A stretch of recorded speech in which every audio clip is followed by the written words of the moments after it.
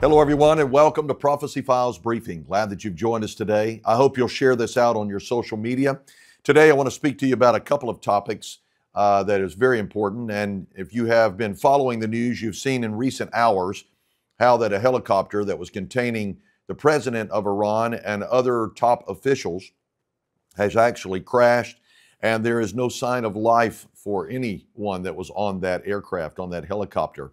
It's a very serious event that could spiral into some other events, depending on how Iran takes that. There has been no word from Israel if they were involved. They said that that wasn't anything to do with them, and other nations are making their comments. It's very important as we keep our eyes on the Middle East of all that is taking place, and especially for the believer, for Christians, in your support of Israel. But first, I want to take you to an article that's titled, NFL's Attack on Harrison Butker is rank anti-Christian bigotry. This is amazing, and you're seeing the putrefying infection that has happened in our society that is now, as I would call it, and the scripture calls it, calling evil good and good evil. I'll take that up in a moment, but let me share with you a few clips of this particular article. It opens up with this statement.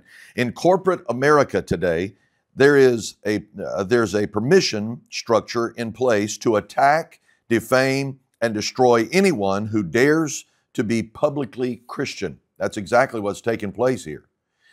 He goes on in this article to say that the NFL has absolutely denounced as not being the official statements or beliefs of the NFL organization of what the NFL star Butker has been saying.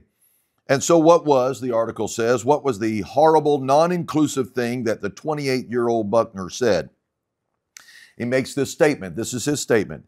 Things like abortion, IVF, surrogacy, euthanasia, as well as growing support for degenerate cultural values and media all stem from the pervasiveness of disorder, he said. He goes on to say that in this article, he would heap up heartfelt praise upon his wife, Isabel, and told female graduates that whatever career success that they might achieve, their most important title would be homemaker. This is what he said, quote, some of you may go on to lead successful careers in the world, but I would venture to guess that the majority of you are most excited about your marriage and the children that you'll bring into this world. He said that after he made that statement, the crowd rose with spontaneous cheers from the audience, not coming from the media, not coming certainly from the NFL. In fact, there are organizations that are calling for his dismissal from the Kansas City Chiefs, and as well in this particular article. He goes on to say that obviously none of this should surprise us now. The article states the post-Christian left has erected a neo-pagan religion of its own, a kind of inversion of Christianity that consists of an unstable admixture of abortion, sexual liberation, gender ideology, and identity politics. If you speak against any of those things, you have committed blasphemy and might be targeted and destroyed. That's obvious in the world that we're living in today, where the world is calling good evil and evil good. Here's what the Bible says from the book of Isaiah, and this is prophetic. It's happening all around, and our culture, society would digress into a state that was like that of Noah's day and like that of Sodom and Gomorrah, according to Jesus' own words in Matthew 24.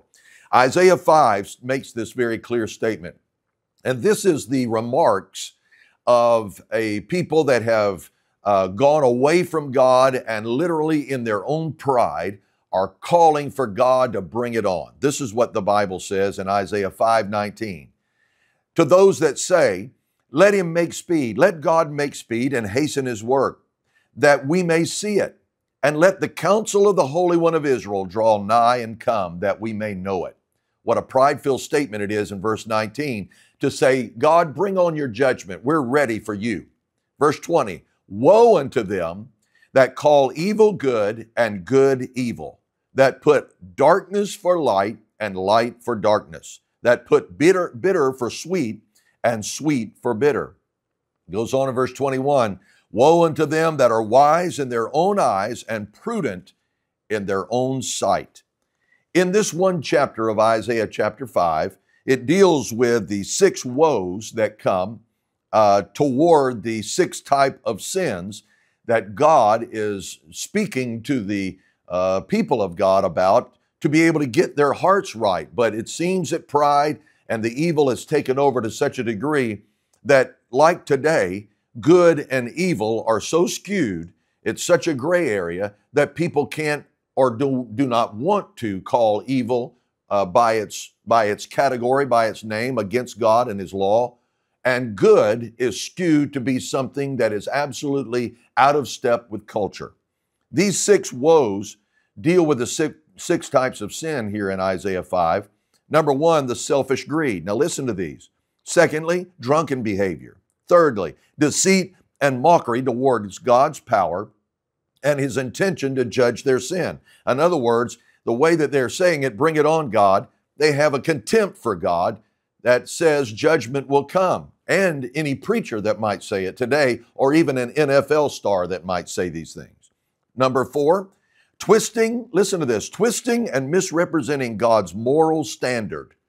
There was a woe pronounced against the people of God on this. Number 5, boastfulness and pride. And 6, the corruption of justice. Ladies and gentlemen, we're seeing all of these things in our culture right now. And Bible prophecy bears it very clearly that this would be the condition of society as we draw closer to the coming of the Lord Jesus Christ.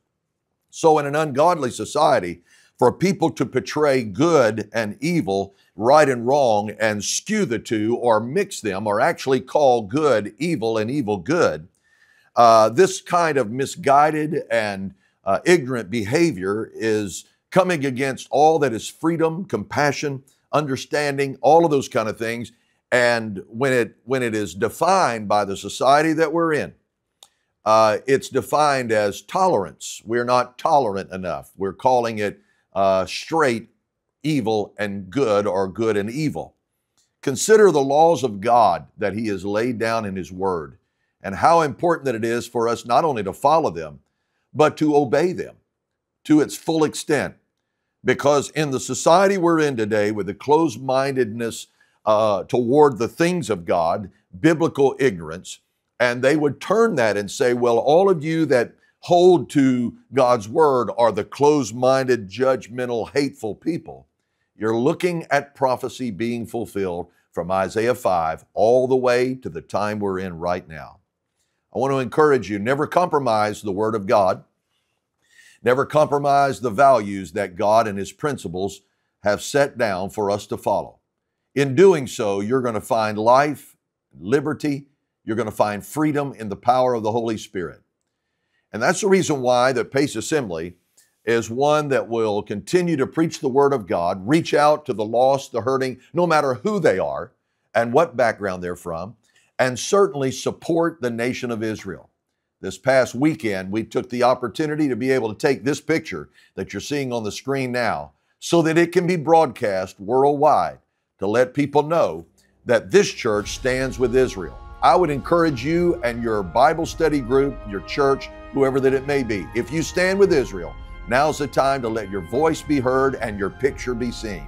So take the opportunity and join with us as we support the state of Israel as God's chosen people. Till the next time we get together on the Prophecy File Briefing, remember Jesus Christ is coming soon.